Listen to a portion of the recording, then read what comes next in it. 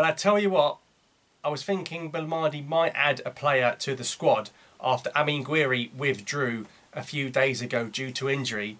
And he has, but he's drafted in another goalkeeper, Mustafa Zeghba, who was perhaps harshly left out. But I'll be honest, in terms of Belmadi bringing Zeghba to the squad as the 26th player, I can't lie, what's the point? Like, what is actually the point? I don't get it. Why has he brought him in? He's literally rotting in the doldrums of the Saudi League. He's letting in 4 or 5 against El Etifaki, right, every week. We could have got... Benrahma must be fuming. He must be thinking, what have I got to do to get back in here, right?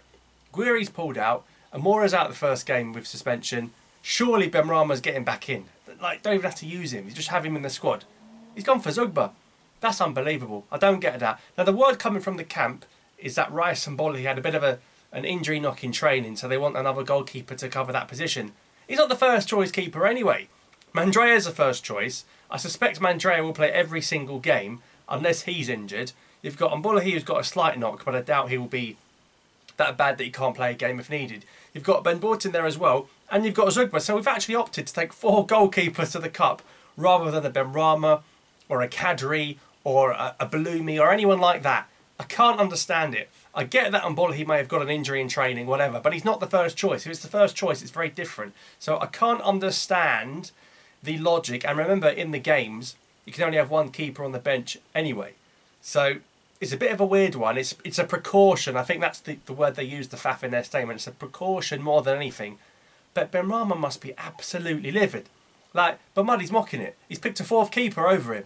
That to me says, if he ever wants to play for the national team again, it's going to have to be under a different manager. So, interesting to see that he's gone for Zeghba. So in the grand scheme of things, it won't make too much difference, I suspect, assuming Mandrea stays fit and starts every game, which hopefully, inshallah, he will. So a bit of a weird one, but I'd like to know your thoughts in the comments down below. And I've got to say, it makes the Guiri injury even more weird. Well, injury.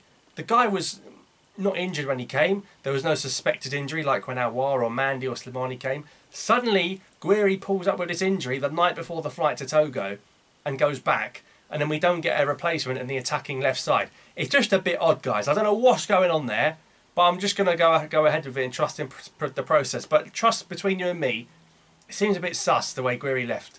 And then to not call an attacker, but we're going to call Zeghba to cover Mbolahi, even though Mbolahi is probably going to be alright anyway. So it's a precaution more than anything.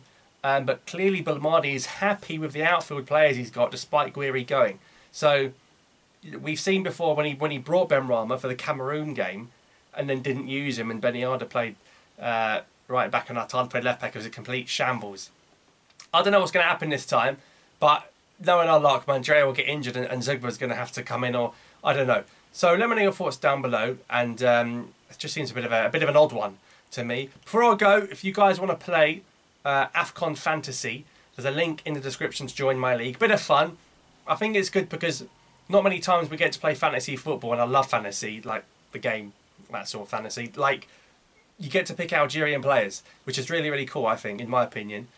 So I'll leave a link in the description to my league. You guys download the Real Fever app, and then you pick your team, 15 players, same way it works like FPL. Make 1 transfer every game week. You get a wild card. It's pretty cool. So this is my team. It's been quite difficult to pick a team because some of the prices are ridiculous. I have had to go really cheap in the defence. The 3 Algeria players I went for are Ait-Nouri, obviously Mahrez, because I think he'll be taking pens if we get any, and Amora at 5.5 million. I think it's an absolute bargain bucket, but of course he's missing the first game, so I'll have to bench him in the first game. But Osimhen I had to have, Haller, Salah, Mahrez, like I say. I like Kudus as an option, so I've gone for Kudus. I love Percy Tau because of the price point, but the defence is very weak. I wanted Hakimi. I really wanted a Morocco defender, but if you have that strong attack, like the prices of those attackers, it's hard to get Hakimi because he's 6.5 million.